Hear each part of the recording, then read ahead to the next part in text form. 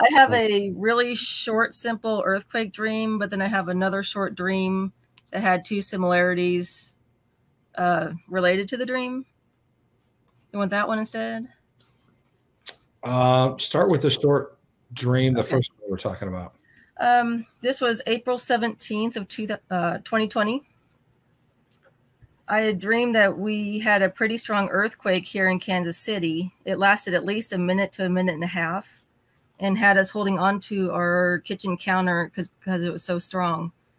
And as it was happening, there was a strange, loud ringing in the air. In the dream, I thought it sounded like all the church bells in the city were being shaken at once. I also thought that whoever is in the epicenter of this quake, and I thought of California, even though that's so far away, is getting hit hard for us to feel it so strongly here. After the earthquake was over, I looked outside and some of the treetops were still swaying really hard, but then my alarm woke me up. Where are you at, Christina? We're in Kansas City. Kansas City, okay. Yeah. Cool. America. America. You guys just had the send there. Yeah, we did. Cool. All right. What do you got, Neil? There's going to be a shaking. There is a shaking coming. I think you were given this kind of a revelation of it back in 2020. Said that the earthquake lasted about a minute to a minute and a half, and there was a strange ringing, like all the church bells were being. You didn't say that the church bells were ringing. You said that they were being shaken, which is kind of significant because I think this earthquake is coming for the church. And there's going to be those churches whose bells have rung in the past that are going to be shaken, and they won't ring the way they did before. That God's going to be doing something with them to shake them to their core. You know, and those are the churches that aren't really doing what they're supposed to do. What was the part about you that they felt it all the way in California? I was thinking that whoever is the epicenter of the earthquake, because it wasn't in Kansas City, I felt that it was California in the dream, even though it's so far away from Kansas City. Yeah, I think the revival in this nation is going to come. It's going to start in California, and the shockwave that it's going to send across the country will be felt, at least as far as Kansas City, probably all the way to Maine. But you felt it because that's where you're living. Yeah. So I think it really keep your eyes on California, because I think there's going to be the shaking is going to start there, and there's some people that are hopefully going to be in a high position in government there soon that will start the shaking where they are. The treetops are swaying even after all the shaking had stopped. You know, trees are often a representative of leadership. So there are some leaders that are in government positions that are going to be swaying, and not in a good way, probably. They won't be toppled over, but they're going to be swaying and wondering, which way is the wind blowing? Which way am I supposed to stop? You know, do I sway back to my old way of thinking, or do I sway under God's covering and protection? But the leaders are going to be shaken too. Yeah, they were swaying really hard, like literally like this. Yeah. Like a tornado type swing, not earthquake. So it was really strong. Even after it was all. Yeah, because I went out the back door and looked over at the trees, and they were swaying really hard. Yeah, like unnaturally far. Yeah. Yeah, they are going to be swayed, hopefully swayed in a good way, you know, towards righteousness. But they have a choice. They will either sway and remain upright, or they'll sway and break. You know, if they sway and break, that's the end for them. You know, it's kind of the concept of turn or burn. I think that's the choice they were going to be given. Okay. Yeah, I think it's interesting that you felt it was in California, but you felt it in Kansas City. Yeah. I think it's the idea, and somebody had posted about Seymour in the Azusa revival. The idea that he was baptized in the Holy Spirit in Kansas City. So the idea of something happening in Kansas City, which could even be the Send, you know, it could be the House of Prayer movement, you know, what Mike Bickle has built there. Love Mike, love the work that he's done. But literally shaking the nation. When I think of prayer movements in America, I always think of Kansas City. I think of IHOP. Because other than maybe the Moravians, there probably hasn't been, at least in my knowledge, a more pronounced prayer movement, certainly in our lifetime, as what Mike started at IHOP and what has spread, literally all around the world. But it still continues to, 24/7 prayer to continue to saturate the country and to pray for an ending of abortion and a sending of revival and the things that Mike and Lou and many others have, championed for years, the Justice House of Prayer in DC, Matt Lockett, Will Ford, all these guys that have been praying and contending for our nation for literally decades. But a lot of that was birthed out of what was happening in Kansas City. So the idea that places in particular, there's been a lot of words about earthquakes in California.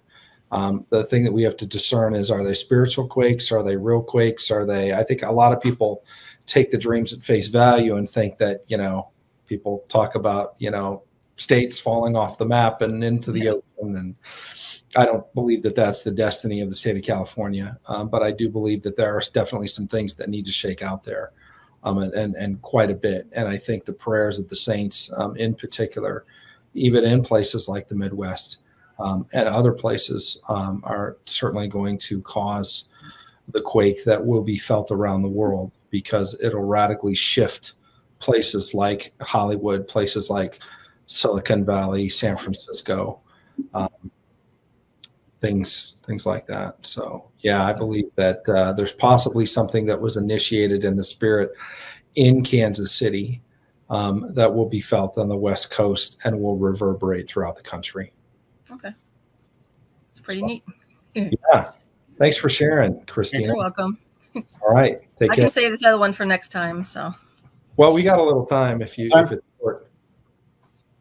Hit us. Go ahead. Okay. This was January 16th of this year.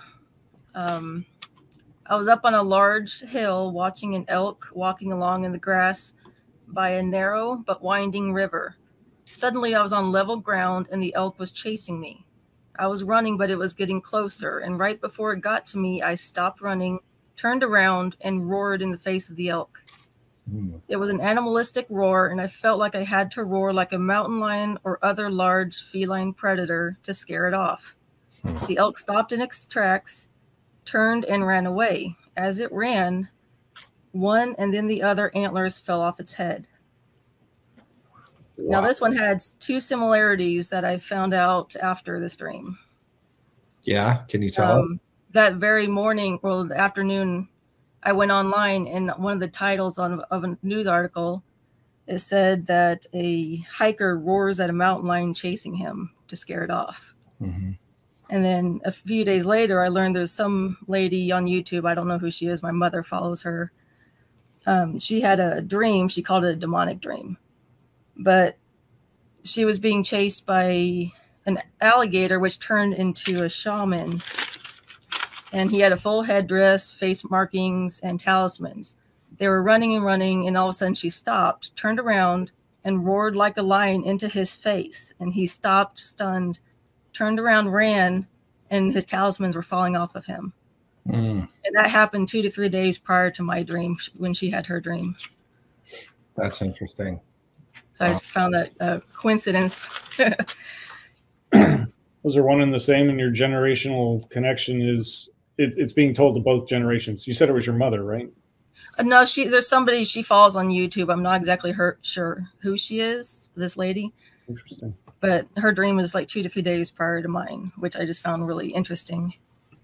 This is, to me, but she is a little older. This is a spiritual warfare dream. An elk is not a predator per se, but it's a very large animal.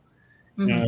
It's by a narrow winding river, so it's not the raging river of the Holy Spirit that you see. You get the vision of in Revelation. Out of our innermost being shall flow rivers of living water. This is a trickle. It's a place that it's just a marker in the wilderness almost. But he's chasing you, and just because things chase you in your dreams doesn't mean it. Dreams come from God. Dream is warning you that something is pursuing you. And he's giving you the strategy to stop that thing from chasing you. And this other lady who was on YouTube, It says, rebuke the devil and he will flee from you. And you did that. You turned, you roared at him, rebuked the elk, scared the bejesus out of him. And up for him to turn around and drop his antlers. It's like dropping his drawers, you know. It's like everything fell off. His weapons, yeah. No, his weapons fell off. He was disarmed by your roar. So, in the way this dream looks like it went is, you know, learn about spiritual warfare if you don't know it already, which sounds like you already do, but you know, go to Ephesians 6, you know, put on the full complement of the gospel armor and stand firm. And that's what you did when you turned around. When you finally stopped running and you stood your ground, you stood firm and rebuked it. That's when it turned and fled. You know, the gates of hell aren't going to prevail against God's church, and Satan can't stand in the presence of the Lord, and especially his word. A single word from him will make him flee. And so that's your strategy. You know, you don't have to go into a long diatribe of, you know, quoting scripture forever and ever. It's a word. Just do it. It's like stopping a dog if it's running at you. You scream at it. It's like, huh? You know, they will stop. Same with the devil. It's the exact same thing. You can't stand people who are filled with the Holy Spirit and have the power of God. So rock on. Thank you.